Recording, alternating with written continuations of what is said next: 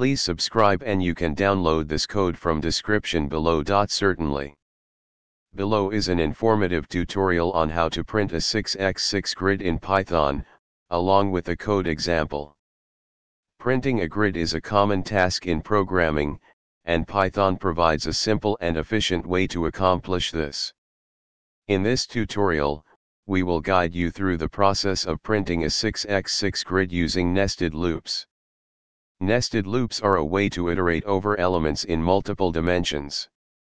In the context of a grid, you'll use two nested loops, one for rows and another for columns.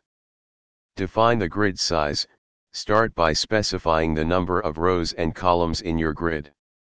Nested loops, use two loops, one inside the other, to iterate over each row and column in the grid.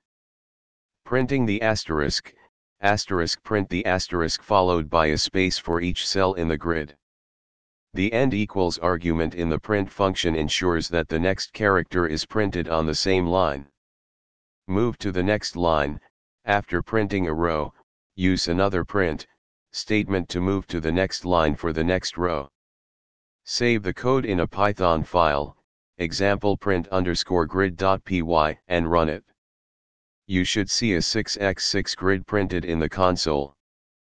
Printing a grid in Python is a straightforward task, and understanding nested loops is essential for working with multi-dimensional data structures. Feel free to modify the code to create grids of different sizes or customize the characters used for the grid. This tutorial provides a foundation for more complex grid-related tasks in your Python projects. ChatGPT